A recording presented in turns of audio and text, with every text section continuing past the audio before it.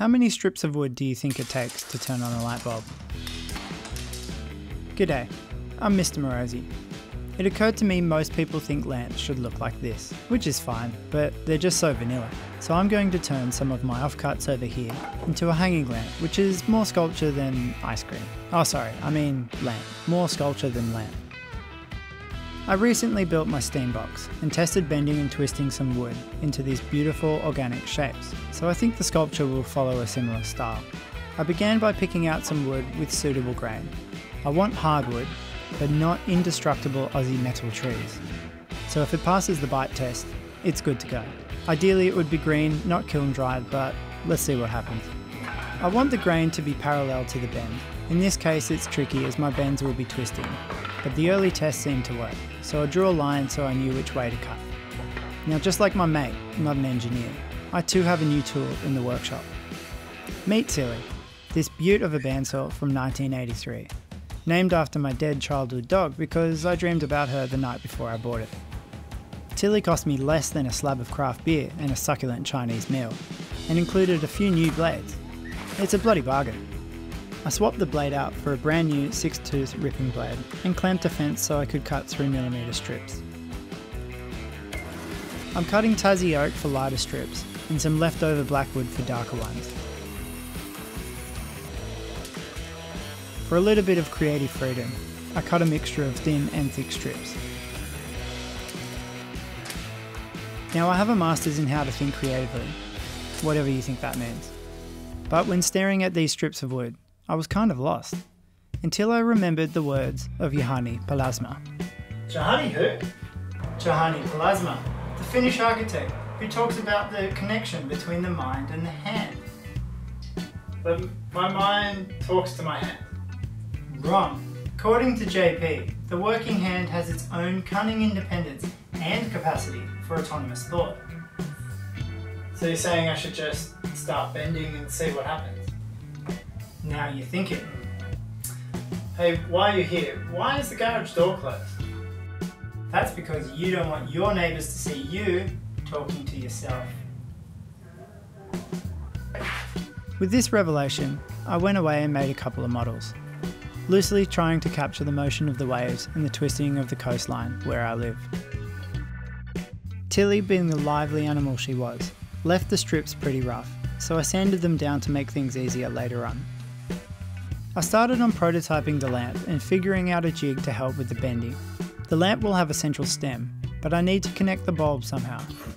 With all the chaos of twisting wood, I thought another straight line would help break it up. So I took an offcut of Oregon and notched it out to fit the stem.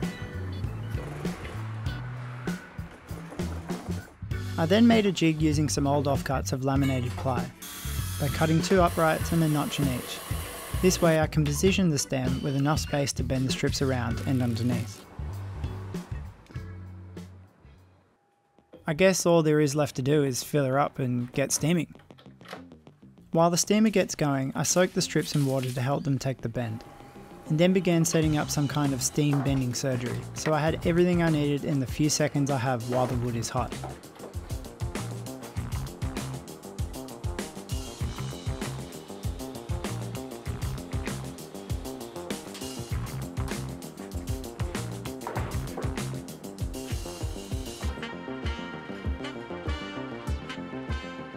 After about an hour in the steamer, the wood was ready, so I just let my hands do the thinking from now on. Bending like this, without a mould to hem you in, is really quite a liberating feeling. It's just pure creation. It really forces you to feel your way through it, thinking 2 steps ahead, how each piece will interact, how will it bend around the bulb, what will the final form be? And while you run these calculations, you can see the wood cooling down in front of you. With each second it starts to behave differently, so it's really against the clock.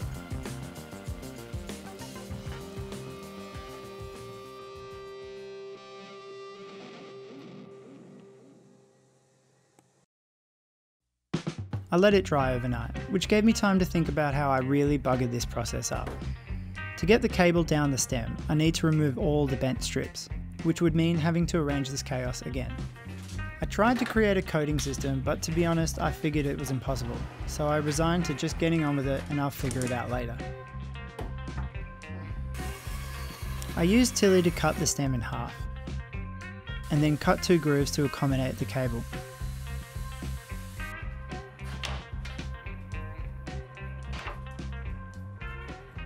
I drilled a hole for the cable to pop out and chamfered the inside so I'd push it through later on. I then glued the pieces back together and let it cure for a few hours. That morning, while I was having a cuppa and staring into the flames, I saw this burning stick and thought, maybe for a bit of contrast, I should just burn the stem. Now you would be thinking, hey Mr. Morosi, burning 2 bits of wood glued together would melt the glue. And that would be right, so points to you.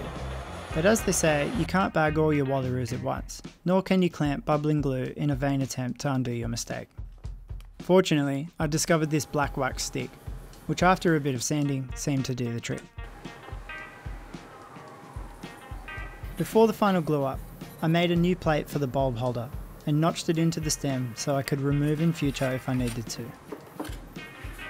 After completing everything I should have done before steaming, I took my pile of sticks, abandoned my blue tape, and put my thinking hands to work. Using a mixture of wood glue and super glue, which would cause me a headache down the track, I rearranged this fluid puzzle working from all angles, positioning 3 strips at a time before gluing 1 strip, deciding the next 2 didn't work and doing this again, and again, and again well into the night. What went from 20 minutes of steam bending blew out into a marathon 7 hours of reassembly. Maybe my hands don't think as good as I thought, or maybe your honey plasma was wrong. We'll never know.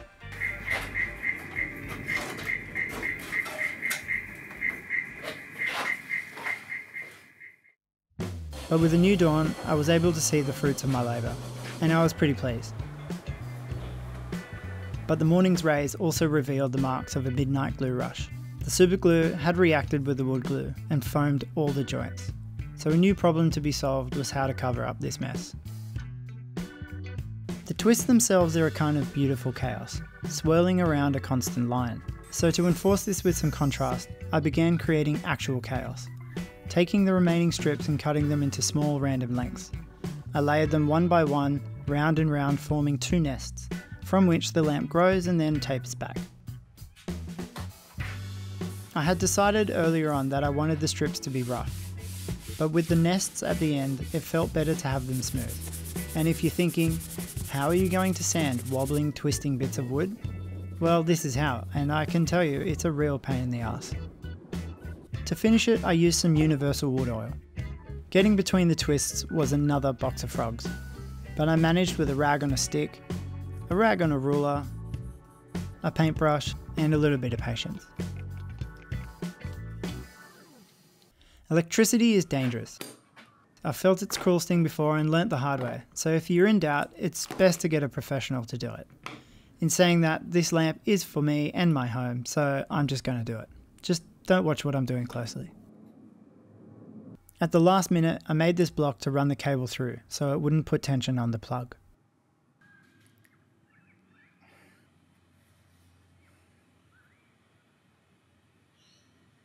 Now I'd be lying if I didn't say this lamp was made purely because there is this random power outlet high up on the wall in the house I rent. So for the time being, this is where it's going to live.